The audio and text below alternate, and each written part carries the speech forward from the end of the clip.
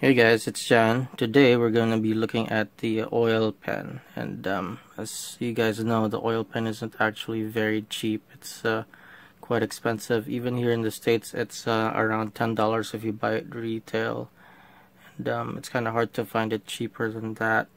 So I'm going to show you guys how to basically simulate the oil pen, and just to let you guys know, the way, if you guys haven't seen how the oil pen works, it's basically a sealed pen, basically the way that a pen would work, but the tip is a very fine tip brush. Let's see if we could focus on that. Yeah, that's how it works. That's how the oil transfers from inside to the outside, where the oil, the issue is that there's only 1 gram of it, right? So you're gonna run out pretty soon if you keep using it a lot. So I propose an alternative where it's going to be cheaper. It's not actually the oil that matters, it's the way that you apply it to the gears on your car, where the way oil works is that you don't want there to be too much of it, right? You don't want it to be thick, otherwise that'll actually slow down your car. So the cheapest way to simulate something like that is for you to buy your own brush, which is basically just a paintbrush, you know, something simple. This was a $2 paintbrush that I got from a craft store. Simply Simmons Round Round, I don't even remember, Round 1, basically. And the advantage to using something like this is that it's cheaper, and in addition to that, the brush is bigger. So when you're actually applying the oil, it'll be much faster. And for you, it's up to you what kind of oils you're going to be using, because it honestly doesn't matter. As long as you find an oil that is not too thick, it should be okay, you know. That's the whole point. You don't want very thick oil, and this is the best way in order for you to actually apply oil, which is sparingly. And if you guys really want to know what oil I use, you don't have to use the same one. I use the Inox MX3. That's what I've been using for a long time. That's what I use. So you guys could get that for yourself if you want to use that. So it's up to you. And what I do is I actually put it in a small bottle, so I don't have to carry that thing around right here. It's too much. It's too big. And I buy the Tester's thinner bottle. Basically, it's very small. You see, you could fit 0.25 fluid ounces of something. So that's what I do. I put that in there, and I'll demo how you guys do it. It's quite simple. It's basically like painting gears.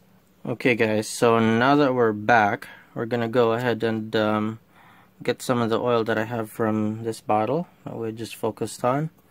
And let me move that to the foreground first so you guys could see exactly how much I actually get.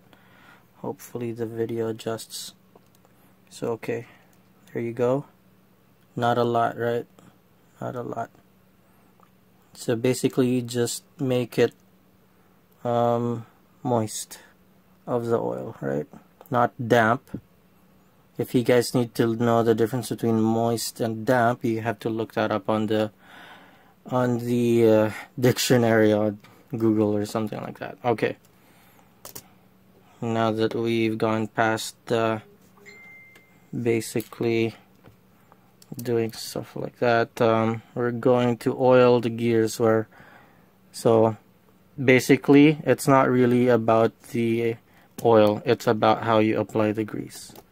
Okay, so basically you apply the grease one by one, right?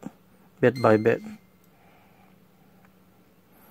over each, in between each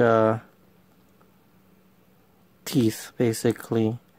You just go around in between that, right? That's for the pinion. That should be enough for the pinion. You see, if you actually use the oil pen, that would take so much longer when you actually did that on your own. Okay. Now there's still enough oil on the brush that you actually don't need to re-soak it. So you can just continue on what you're doing. Just do that, right? In between the gears. And just roll your car. There you go.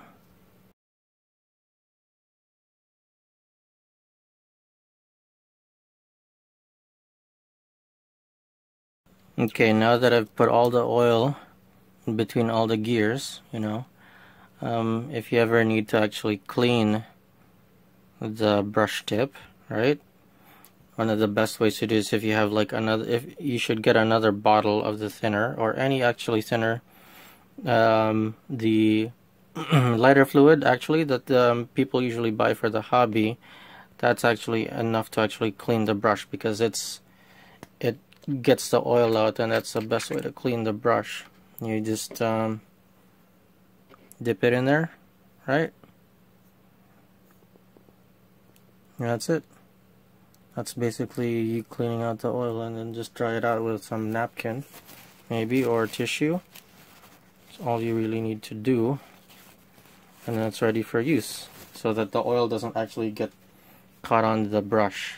Basically doesn't get grimy over time, because it's going to get exposed to dust. Well, some of you, I know, are going to be skeptical and say, okay, why don't you just use one drop? Well, one drop is actually too much oil. Like if you use a dropper, like this dropper right here, often it's too much when you use a drop or two, and you usually end up, as far as I know, most people usually use one drop per gear, and that's already too much. With this, you can control the amount of oil that you use, and if you use it properly, you're not going to be using too much oil. And like I said from the beginning of the video, too much oil is going to actually gunk up your gears or slow them down. And okay, so we'll go ahead and put the car together so you could hear the difference. I mean, this transmission has been worked on, but not a lot, so I didn't spend too much time on it, other than using straighter shafts and like the inox oil. So we're gonna go ahead and put this car back together so you could hear what it sounds like.